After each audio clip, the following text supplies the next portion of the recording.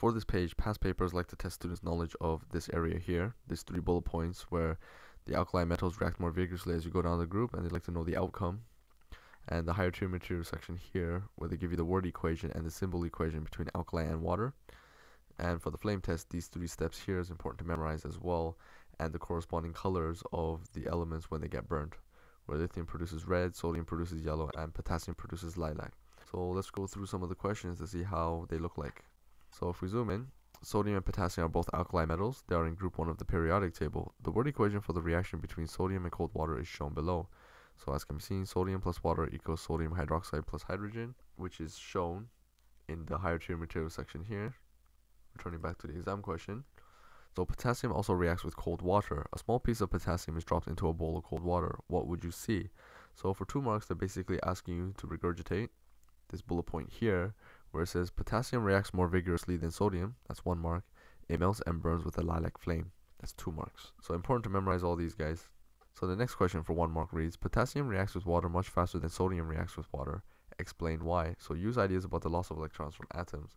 Well, we know potassium is lower down in a group than sodium, so using the understanding and the aid of the revision guide over here, if we zoom in, where it reads, the alkali metals become more reactive because the outer shell gets further away from the influence of the nucleus.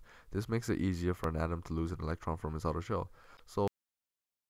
So playing with the words, to answer the question, you would say potassium that has an outer shell that's further away from the influence of the nucleus. So this makes it easier for potassium to lose an electron from its outer shell.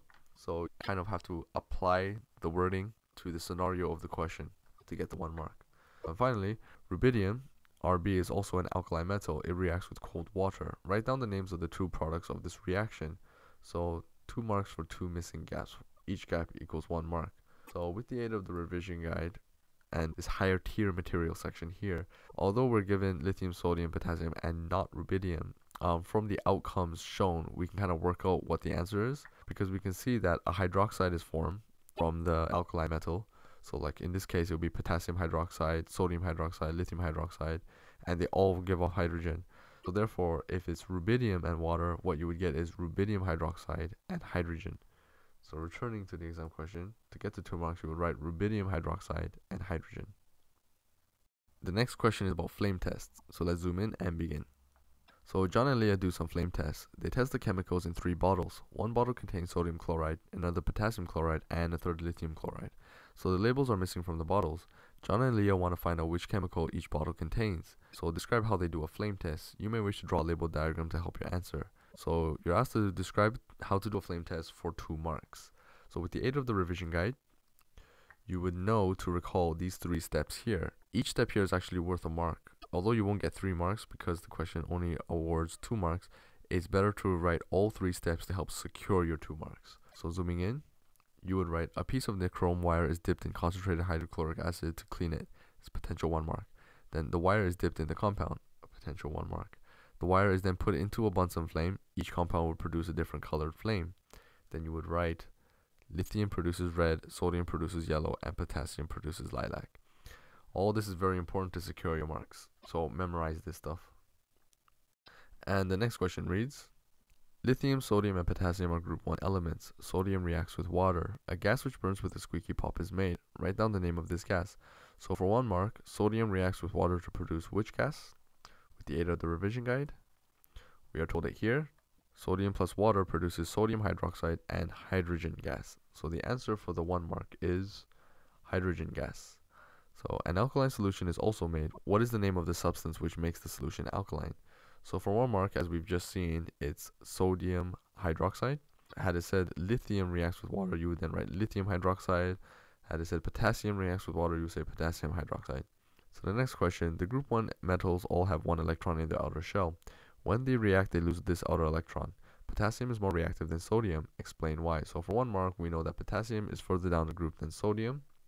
And this is a similar question to what we've seen already. They're basically asking you to recall this and manipulate the wording a bit, where the outer shell of potassium is further away from the influence of the nucleus than sodium. So this makes it easier for potassium to lose an electron from its outer shell. Basically, potassium is a bigger element than sodium because it's got more energy levels, more shells, which interferes with the influence that the nucleus has on the outer electron. So therefore, potassium being further away is less affected by the influence of the nucleus. Therefore, potassium, with its outer electron being further away from the influence of the nucleus, is easier to have its electron removed from its outer shell. The next question is a nice easy 2 marks question on the group 1 elements. So if we zoom in, it reads, going down group 1, the reactivity of the alkali metals, as we know, increases, because with the aid of the revision guide, we are told here, the alkali metals react more vigorously as you go down the group. That's mainly because, as we know, the influence of the nucleus on the outer electron is less as you go down the group. That's why it reacts more vigorously, and that's why the reactivity increases as you go down the group. So the answer here is increases. And a solution of sodium hydroxide, NaOH, is made, which is alkaline. All hydroxides are alkaline, just something you need to know. So the answer is alkaline. 2 marks, just like that. And the next question for 2 marks, complete the table to estimate the melting point of astatine and the boiling point of fluorine. Use ideas about trends down a group. Well, basically, they're asking you to recall this information here, higher tier material section. If we zoom in, astatine has a melting point of 302 and a boiling point of 337, and fluorine, melting point minus 220, boiling point minus 1A. So basically, you need to memorize all of this table, to be honest. So going back to the exam question, astatine will be about 302 here, and as for fluorine, the boiling point will be about minus 1A8. So this is a pretty hard one because it's really testing your hardcore memory here. So next question, sodium reacts with chlorine to make sodium chloride. Write a balanced symbol equation for this reaction. So basically, they're asking you about here, where it's the example we're given is lithium and chlorine, but it could be any group 1 element, and in this case the exam question is asking about sodium and chlorine. So you put 2Na plus Cl2 equals 2NaCl to give you the full 2 marks. So 6 marks. Not so easy this one, but just to give you guidance on what you need to memorize. And this is a bit of a revision on the atomic number and mass numbers, where this question is about atomic structure. An atom of phosphorus can be represented by as shown. The table shows some information about this phosphorus atom. Complete the table. So the number of protons is 15. The number of electrons will also be 15. And the number of neutrons, of course, from the mass number, you take away the atomic number to give you number of proteins. So 31 take away 15 will give you 16. So 2 marks plus 6 marks, just like that. And the next question reads, chlorine, bromine, and iodine are halogens. The halogens are group 7 of the periodic table. How does the reactivity of the halogens change down the group? So for 1 mark, we know that the halogens are less reactive as you go down the group, as mentioned here as well. The reactivity of the halogens decreases as you go down the group. So therefore, you would just write decreases as you go down the group for 1 mark. So the next question, look at the word equation. Chlorine plus sodium bromide produces sodium chloride plus bromine. So in this reaction, chlorine displaces bromine from sodium bromide solution. In another experiment, iodine is added to sodium bromide solution. There is no reaction. Explain why. So for 1 mark, you have to recall your understanding of how this works, where it's less reactive as you go down. So therefore, chlorine is more reactive than bromine, and bromine is more reactive than iodine. So going back to the exam question, because chlorine, the order is chlorine, bromine, iodine. Chlorine is more reactive than bromine, so chlorine will kick out bromine to produce sodium chloride, and the bromine is left on its own. So sodium chloride plus bromine on its own. However, if iodine comes along and tries to kick out bromine, it's not going to work because iodine is less reactive. So therefore, that explains why there is no reaction. So the order of reactivity is very important in answering these group 7 halogen questions. So to explain why for the 1 mark, basically iodine is less reactive than bromine. So moving on, look at the equation. It shows how a chlorine ion, Cl minus, is made from a chlorine molecule. Cl2 plus 2E minus equals 2Cl minus. So this is an example of reduction. Explain why. So for 1 mark, you're basically being asked to recall what the definition of reduction is. So with the aid of the revision guide and the mnemonic given, oil rig, if we zoom in, oil rig basically stands for oxidation is loss of electrons and reduction is gain of electrons. This is actually a very valuable mnemonic to remember. Oxidation is loss and reduction is gain. So to answer the question for 1 mark, it is an example of reduction because there is a gain of electrons. Because as we know from oil rig, oxidation is loss, reduction is gain.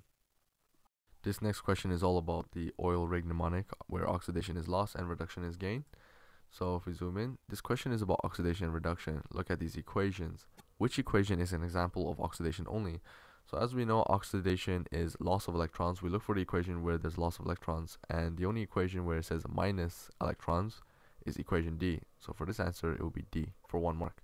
So next question, which equation is not an example of an oxidation or reduction reaction? So we look for an equation where it doesn't show a loss or a gain of electrons. And equation A shows a gain of electrons, which is reduction. Equation B, a gain of electrons, which is reduction. And we know D is a loss of electrons, which is oxidation for this answer through process of elimination. So the answer has to be equation C. So the answer here is C. So here we have yet another oil rig question where oxidation is loss and reduction is gain. So the question reads, sodium reacts with water. A sodium ion Na plus is made as shown. So Na minus electron equals Na plus. So this is a loss of electrons. So what type of reaction is this? Well, if there's a loss of electrons and through the mnemonic oil rig, it has to be oxidation, and explain your answer because there's a loss of electrons. So therefore 2 marks just like that.